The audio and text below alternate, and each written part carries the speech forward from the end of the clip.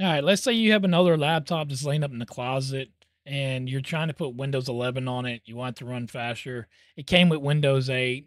You know, this right here, I think it's the i5 4200U, 12 gigs of RAM. It's a real nice touchscreen laptop. Um, it's not a full 360, but I mean, this is a nice laptop. This can be a nice, what I like to use it for is a Mediaplex server.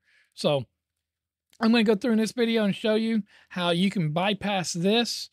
This right here, I'm getting this error here because of the TMP.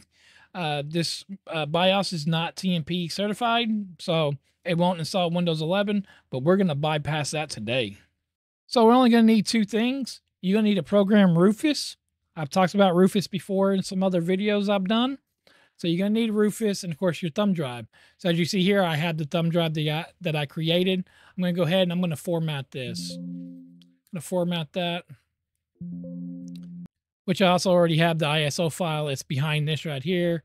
So we formatted it. That's done and over with. So now here's the ISO file. We can close that out. So now what we're going to do, we're going to run Rufus. All right, so now we got to find the, put this ISO in here. I don't think we can just copy, can we? Oh, yep, we can. So you can just drag it over, or you just hit the select button and you find out where it was. So it was on my desktop and it was right here. So now we have it. So what do? So we can label this. We can make this our own, volume label. Let's put September 18, 2024, because that's today's date, September 18, 2024. And then, of course, NTFS. You can do your own cluster size, quick format, create extended label, how many times you want to pass, and then we hit start. Now, once you hit start, here's that requirement right here. Here's what I was talking about. So this is the reason why that laptop would not boot up. So we're going to make sure that's enabled. Remove the requirements for the 4 gig RAM and secure boot and TP. I think I said TMP earlier. TPM 2.0. We're also going to remove the requirements for the online Microsoft. So that's what we're going to do. You can disable this other stuff if you want. I'm going to actually run Chris Titus's tool through everything. So we're just going to hit OK. Warning, all data, okay. So now it's going to create our image for us onto the flash drive.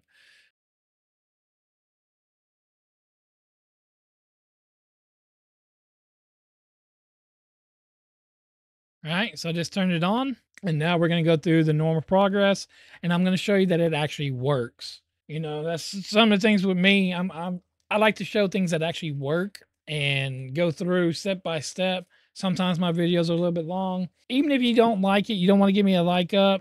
I mean, if you dislike it because you either already know or you didn't benefit from this, then they put me a shit emoji down in the comments.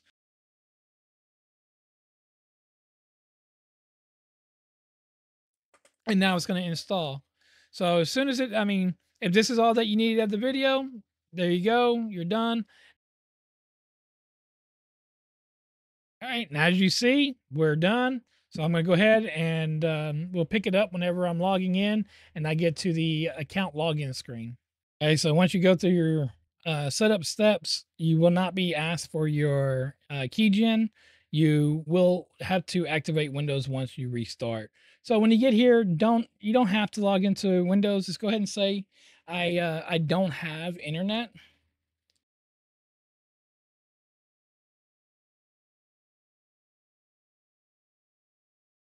Okay, so I got my network drivers, I got my display drivers, got everything in here. So right now we're at 163 processes doing this right now. So now I'm going to go ahead and I'm going to run PowerShell and get Chris Titus in here. Let Chris Titus do some workload for me.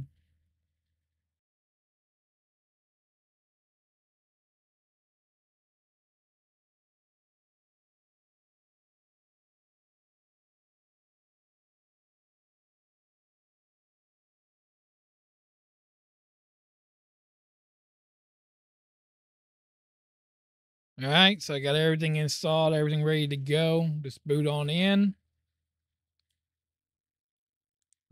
And then I'm going to come here first. We're going to go to Task Manager. Go ahead and go to processes. Look at that. 7980 might jump up to like 84. Look at that. 79 back down. 4%. I mean, this thing is like literally stripped down. 77. So we're doing really, really good. So this is going to be the perfect media server for me. So again, if you don't know what Plex Media Server is, go look it up. It's really nice to have. I like it. But anyways, if you like this type of content and you're not subscribed, go ahead and subscribe. I mean, I do this and I do product reviews.